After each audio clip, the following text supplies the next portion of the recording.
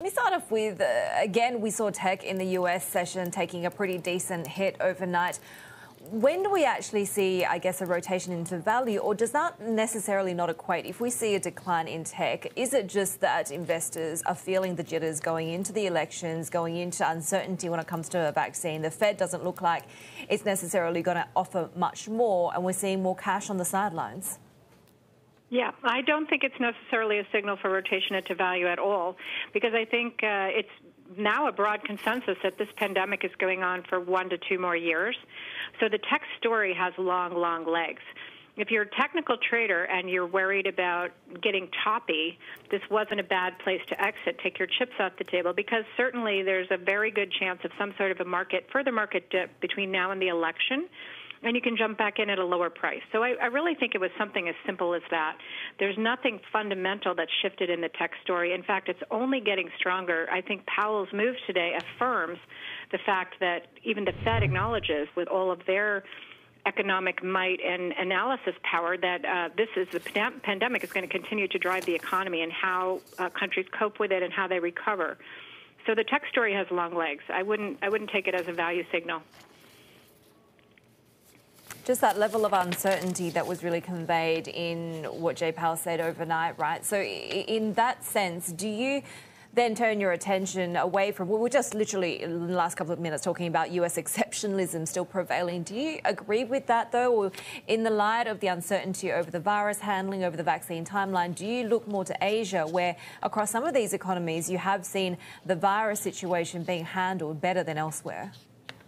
Absolutely. I think Asia is definitely an interesting market for growth. I'd much rather go into Asian growth than U.S. value by a mile. I mean, there's a lot of interesting things happening in Asia. Tech is much more accepted by the consumer. It's much more an integrated part of life. This transition or period where we have to work mostly at home and remain distanced from each other has more accepted on a national level in Asian countries. And for that reason, I think that they'll do extremely well during this period, where the U.S., unfortunately, will probably continue to have struggles to get the citizens to wear a mask. It's unbelievable to the rest of the world, but that is the case here. It's really true. And it seems those new economy plays across Asia are doing very well, but they seem to be very much focused on what's happening in China, especially with the likes of Alibaba, Tencent, and so forth. And the rest of the Northeast Asian markets or Southeast Asian markets, do they have their own big giants, tech giants, and new economy giants that could actually get support and that could actually really provide some value for investors? Well, I think that as an investor, frankly, it's good to play the region. And, I mean, a good example of what's going on, for example, is with the Singapore government's partnership now with Apple to pay their citizens to be healthy via this Lumi Health app that they're creating. And if that app does well in Singapore, that will spread out over the entire region. And there will be lots of opportunities for growth just coming out of an effort like that. And there may be homegrown copies of this or iterations of this that will benefit local companies. So I think we're just on the edge of things getting even more tech-focused. And I think every country will have solutions that are very particular for itself, but will also benefit from the regional changes and the way tech is rolled out all over the region.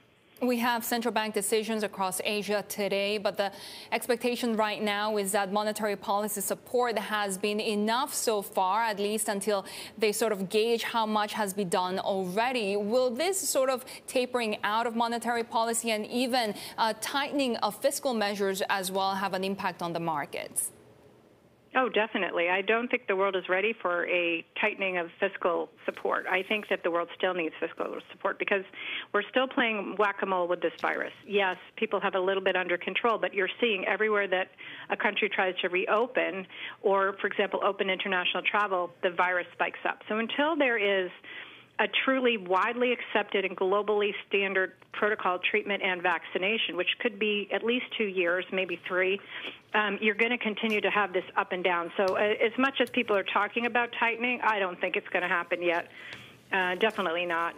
I don't think they'll be able to. It's a great idea, but we're not there yet. Everybody needs support to get through this period.